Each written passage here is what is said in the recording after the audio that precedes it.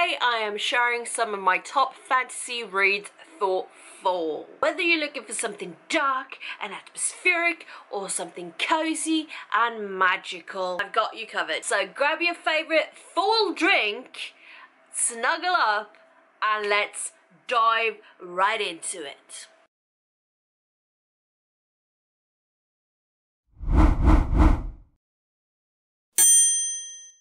Hi, hey, hello, welcome back to my channel.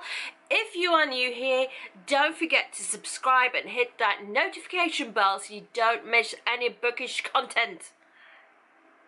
Do it right now. It's there somewhere. But this video is not me trying to make you subscribe because, well, you should be, but it is fantasy fall reads time. So let's dive right in with the first book, which is The Name of the Wind by Patrick Rothfuss.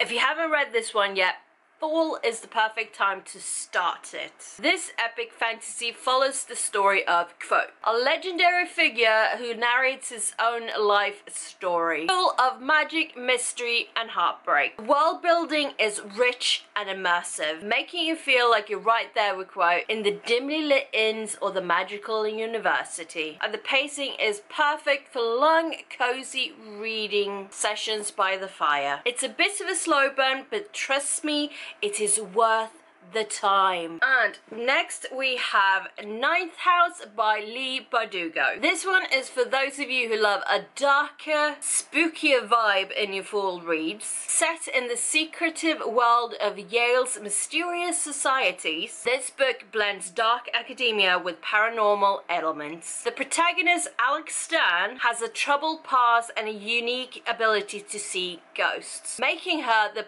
perfect candidate to navigate the sinister underbelly of these ancient institutions. The creepy atmosphere, coupled with Leigh Bardugo's storytelling, makes this a perfect read for chilly autumn nights. Now, if you are in the mood for something lighter but still magical, then The House in the Cerulean Sea by T.J. Klune is a must-read. This heartwarming story about Linus Baker, a man who inspects magical orphanages for the government. When he is sent to a very unusual orphanage, he encounters children with extraordinary abilities and a mysterious caretaker. The book feels like a warm hug. It's whimsical, charming, and has a strong message about acceptance and finding family in the most unexpected places. Perfect for reading with a cup of tea on a rainy day. Now, for those of you with a love for classic high fantasy, you cannot go wrong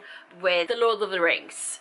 So, in the three parts, The Fellowship of the Rings, The Two Towers, and The Return of the King by J.R.R. Tolkien. Fall is the perfect time to revisit Middle-earth, or if you've never been, it's a great time to start your journey. The story of Frodo and the Fellowship as they embark on a perilous journey to destroy the One Ring is a legendary. The rich descriptions of the Shire, Rivendell, and the forests of Middle-earth are so vivid, they feel like quintessential autumn settings. Plus, the themes of friendship, courage, and perseverance resonates deeply with the fall season. Also, if you are into audiobooks, narrated by Andy Serkis, who plays Gollum in the movies, you cannot go wrong. Yes. Yes, yes, yes. And finally we have The Priory of the Orange Tree by Samantha Shannon. This is a standalone epic fantasy that offers a fresh take on dragon lore, political intrigue, and powerful female characters. The book weaves together multiple perspectives from across a divided world where an ancient dragon threatens to rise again. Intricate world building and complex characters make this a deeply immersive read. It's a longer book, but the kind of story you'll get lost in as the days grow shorter and the nights grow longer.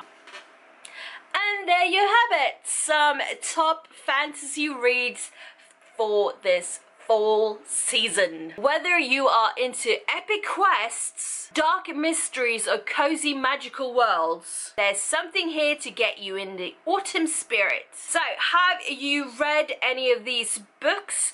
Are you curious to pick any of these books up?